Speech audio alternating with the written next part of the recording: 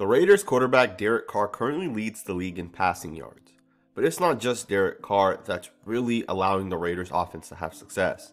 A lot of credit needs to be given to his wide receivers, a lot of credit needs to be given to the running backs and tight ends, and a lot of credit needs to be given to Coach Jon Gruden, who is calling the offense and really doing a fantastic job. Take this simple concept on the bottom of your screen from second-year wide receivers Henry Ruggs and Bryan Edwards. Henry Ruggs is going to basically rub number 27 or kind of get in his way. And Bryan Edwards is going to run a simple drag route. Now this play works because of Henry Ruggs. Henry Ruggs is going to run a simple out and he's going to really slow down number 27. Watch this play and watch how Bryan Edwards gets wide open. So from a design perspective, Ruggs gets right in front of number 27. That really slows him down and Edwards is able to get out in front. Now it's not just the concept. Derek Carr delivers a nice pass. The O-line does their thing. Bryan Edwards catches the ball, and more than that, Bryan Edwards breaks a tackle. This play right here picks up so many more yards than it needed to. But this is what makes the Raiders playmakers special.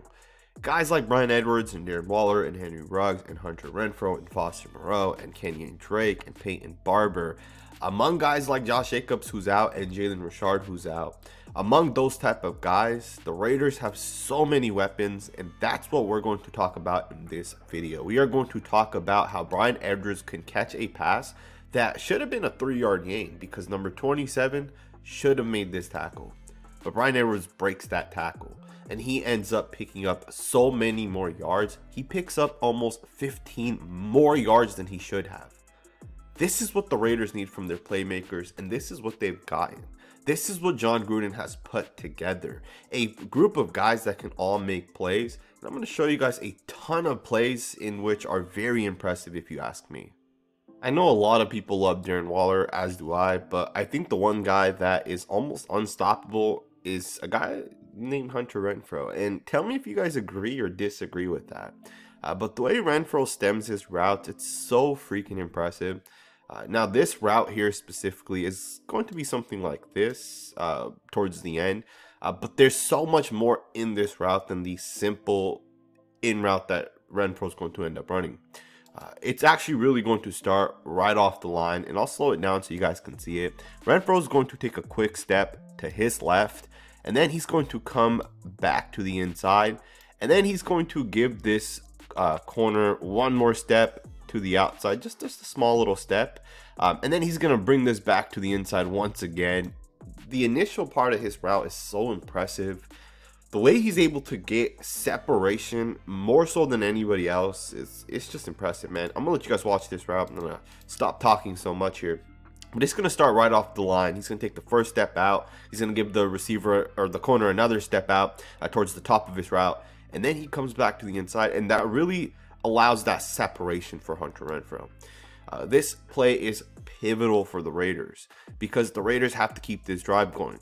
Renfrow takes that initial step, he gets upfield, he takes another step, and then he creates that separation. I mean, this corner has no room to really stop Renfrow. Renfrow's an unstoppable wide receiver, man. He gave it to Xavier Howard in this game. We heard about how he gave it to Jalen Ramsey in the past.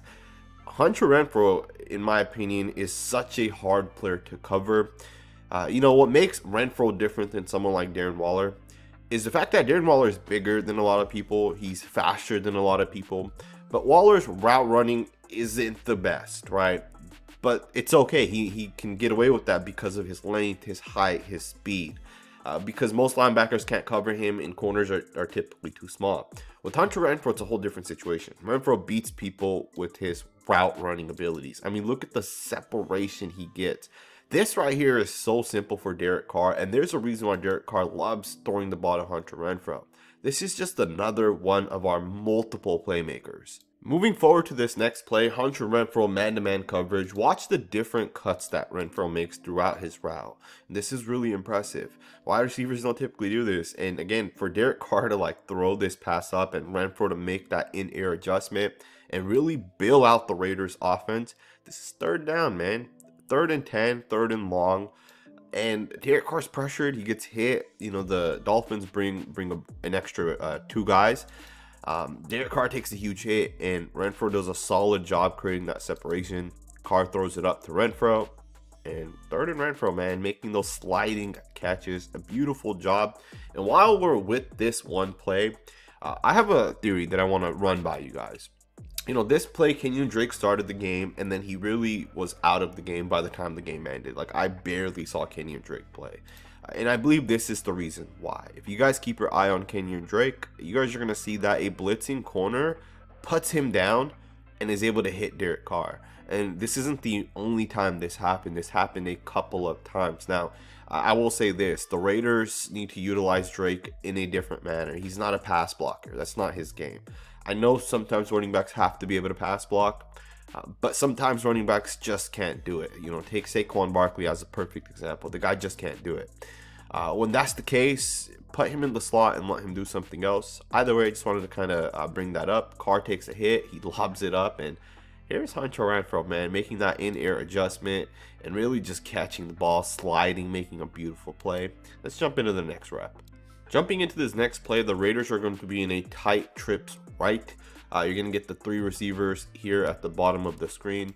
And you guys are going to see that one of these guys is going to fall. And basically, you're going to see Ruggs get wide open. And Derek Carr finds him. And this is a good job by Derek to roll out, get out of the pocket. Something that I criticized Derek for in the past. And he's really stepped up today.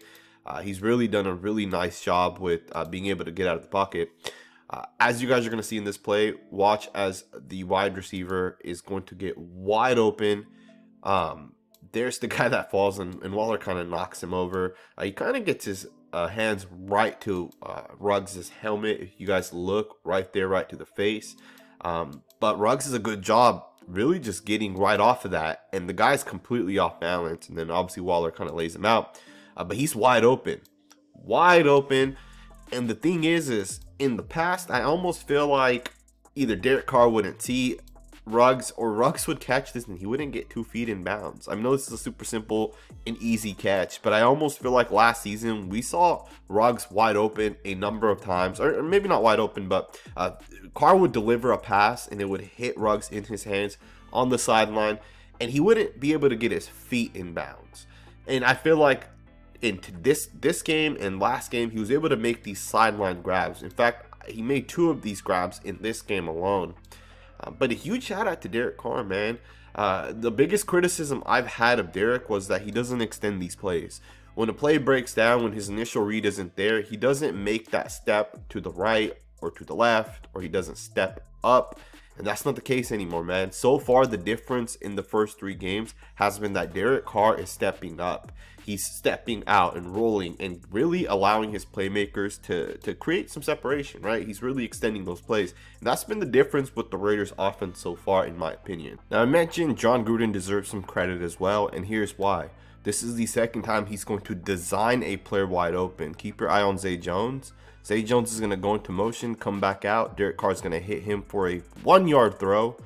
And Zay Jones turns it into 15 yards. And then you get a penalty at the end. But this play was designed. This is a design. You know, Zay Jones doesn't just decide that I'm going to go into motion. And he doesn't just decide that I'm going to come back around. The Raiders understand that the Miami Dolphins blitz and play a ton of man-to-man coverage. And they're going to use Renfro and Zay, and they're going to basically just run, you know, it's kind of like a rub route, kind of like a pick route, you can call it. But it's really not, because you're kind of using 27's momentum against him. Zay Jones does a great job going to the inside, coming back to the outside. Again, it's literally a throw for 1 yard on 3rd down. And Zay Jones, man, just he does what he has to do. Jon Gruden designed a similar play like this earlier in the game for Henry Ruggs. This is a 6-yard pass that's going to go to Darren Waller for 16 yards. This is the difference between the Raiders last season and this season. I'm not saying just from Darren Waller, just in general from all the different playmakers the Raiders have. 6-yard throw. If the corner or linebacker there tackles Waller for 6 yards, it's just a 6-yard gain on 2nd down. You're still looking at 3rd and 4, 3rd and 5. But Waller turns this into 16 yards. The yards after catch for the Raiders at the moment, it's fantastic, man. The Raiders currently have a group of guys in their receivers, running backs, fullbacks, tight ends that can pretty much beat any player in the league one-on-one. And this makes the Raiders playmakers deadly. Derek Carr is getting it done. The O-line stepped up. Obviously, that's not what the general fan base thinks, but they played much better week 3. They've pretty much gotten better from week 1 to 2 to 3. And I'll do my video on Saturday so you guys can see the improvements that the offensive line has made. Hope you guys enjoyed this video. If you did, hit that thumbs up button, smash that subscribe button, and I will see you guys next time with another video.